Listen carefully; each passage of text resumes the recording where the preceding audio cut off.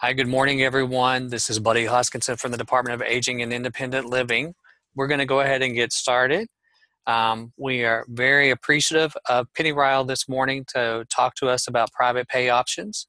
I know that when we sent out this request or this invitation, we had said originally it was going to be Jill Collins, but Jill had a family emergency, so Amanda Stokes down at Penny Ryle has agreed to step in and help us out this morning. So I'm going to turn it over to Amanda. Amanda, thanks for helping us out.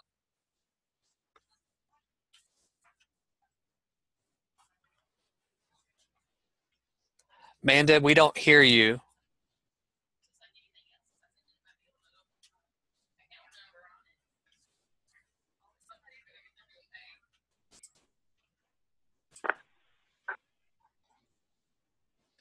Can you hear me now? We can hear you now. Modern technology at its best. Technical difficulties. That's all right. Good morning. I just want to take a few minutes and do a brief overview of our private pay home delivered meals option for clients who are on our waiting list for services.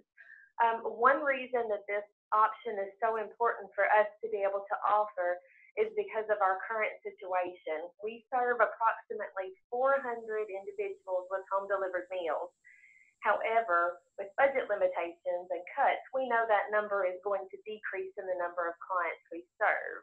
We also currently have about 285 individuals on the waiting list who have requested home delivered meals, and that number is just going to continue to increase. We want to make sure we have multiple options to give people in order to try to access the services that they need. So our current process is when an individual calls in to our Aging and Disability Resource Center, they are screened using the Level 1 screening tool and also the priority rating. Currently, our ADRC staff do an excellent job of providing education during that call as well. A lot of individuals do not understand that screening process, and especially the priority rating. It's very confusing for them that a score is assigned. A lot of people will call, we'll go through the process with them, try to explain to them about placing them on the waiting list, and within a month or two, we get a follow-up phone call from them a lot of times where they're upset because they've requested the service, why hasn't it started yet? So for our ADRC staff, they try really hard to do a good overall education summary for that individual when they call in, to not only explain what information we need, but how that process works, and that their spot on the waiting list may change at any time because we have calls every day where individuals are added to that waiting list, and it's based on that score. Now, with that process, we also give them information about private pay options. Not only the private pay meals that are available in our area, but other resources like Mom's Meals and other companies where they can have those meals delivered to them through dropship. With our private pay option, it is through our nutrition provider, and those meals are cooked fresh and hot daily in each senior center in those counties. So it's not a frozen meal or a shelf-stable meal coming to them. It's a hot meal delivered to their door each day. Now, with that as well, for a lot of individuals, it's not just the meal coming in, but it's also knowing that somebody will be coming by daily, Monday through Friday, to check on them when they do that. One of our success stories that I shared with Dale just the other day was a client who had been on meals. She had received meals for 3 days. On the 4th day, the driver couldn't find her or get her to come to the door. He called the family, and they came over and checked on her and found her on the floor and ended up having to take her to the hospital. The family lived in another county, so had the driver not been scheduled to go by that day and deliver her meal, we're uncertain of how long she would have laid there on the floor before any of the family would have come by to check on her. So that's an added bonus to that meal service as well. It's a lot about that daily contact as well for those individuals. Now, with our private pay meals, originally it started in just one county. It started here in Christian County and Hopkinsville, and then over time the provider expanded it to all 9 counties. to ensure that we were giving that option to everyone. With that private pay option, there's a lot of flexibility. Some clients or individuals that call in on the waiting list will tell us, well, I'm interested, but I cannot financially afford to do 5 days a week. So they have the option to pick anything from 1 up to 5 days a week for that private pay home delivered meal. And then at the end of the month, they'll receive an invoice giving them the total money that they owe for those meals. Now, it's not just that we set up those arrangements with that individual. It may be a caregiver. It may be a community. We've had some private organizations who wanted to sponsor an individual for a meal.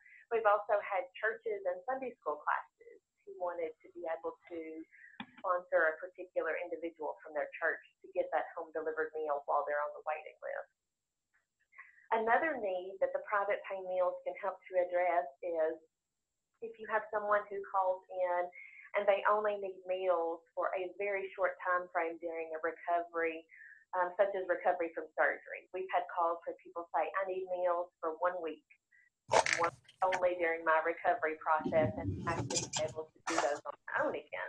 So with that private pay option, we do have that flexibility in being able to sign somebody up on private pay for 1 week that need for them. Now, with our nutrition provider, it's knowledgeable for our individuals in our area right now. A lot of them have heard about the meals they can get through Homecare or Title III, but they're starting to hear more and more about the private pay meals. So at times, we will have individuals who do not contact our ADRC, but they contact our senior centers directly to try to set up private pay arrangements for meals. Currently, our nutrition provider will take down that information, but they also have the individual to contact the ADRC. We do our very best to make sure that any of those individuals who are privately paying for services are also on the waiting list for the home care or the Title III home delivered meals. It's very rare that we have an individual who will decide to private pay long term. Most of them express that financially it's something they can only do for a limited time and that they're interested in that home care or Title III home delivery. So we try our best to ensure that those individuals are on that waiting list while they're privately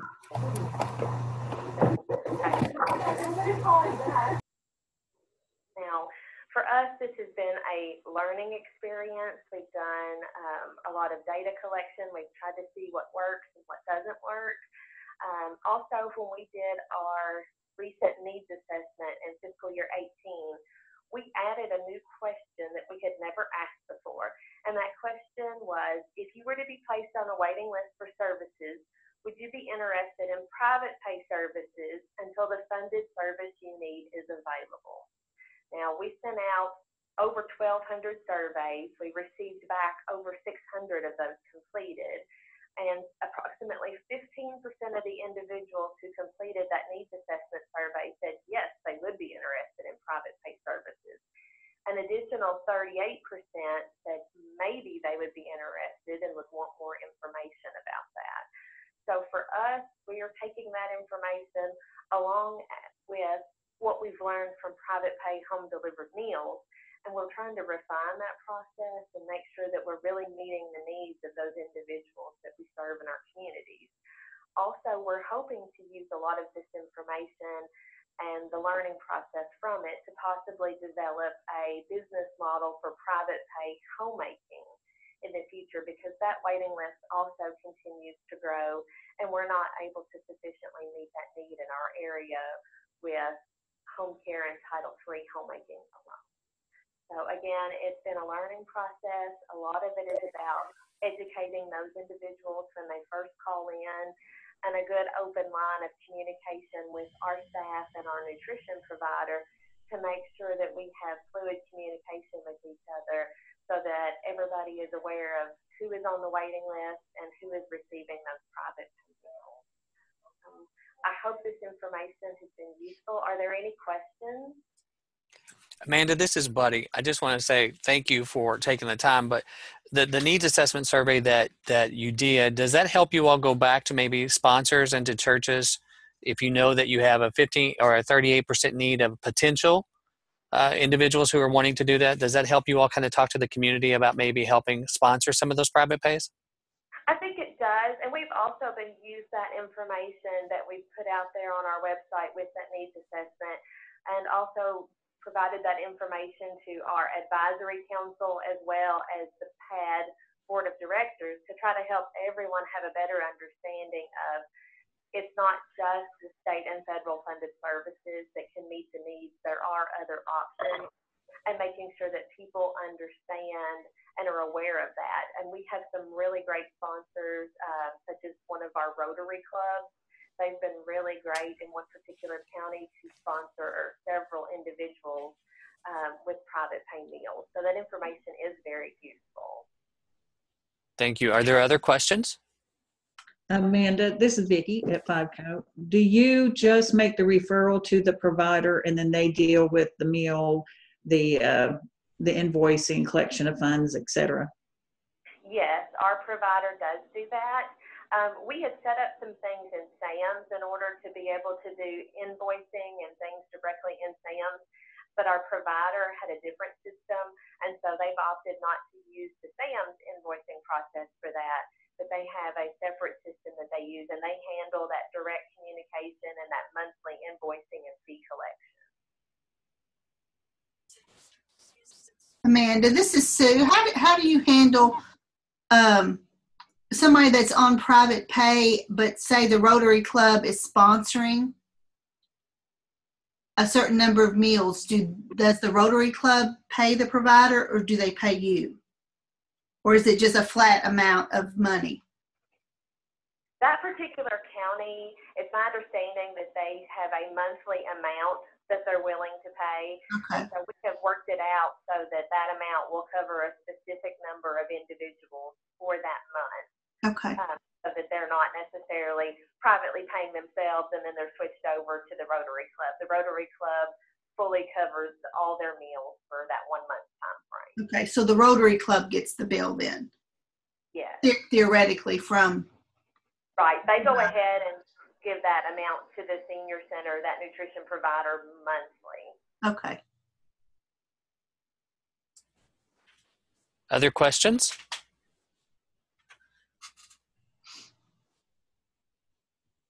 Okay, so what we'll do, if there are no other questions, if you do have other questions, you can email me, obviously, here at Dell, and we'll get those down to Penny Ryle. We're also going to, as this is being recorded, we'll put it on the YouTube channel and then put it out there so that if anybody missed in your areas that you want to share it with, we're happy to let you do that. So we appreciate it, and if you have other good best practices that you want to share, let us know so we can get scheduled for an Information Tuesday. If there's nothing else, I will say have a great day, all right? All right, thank you. All right, take care.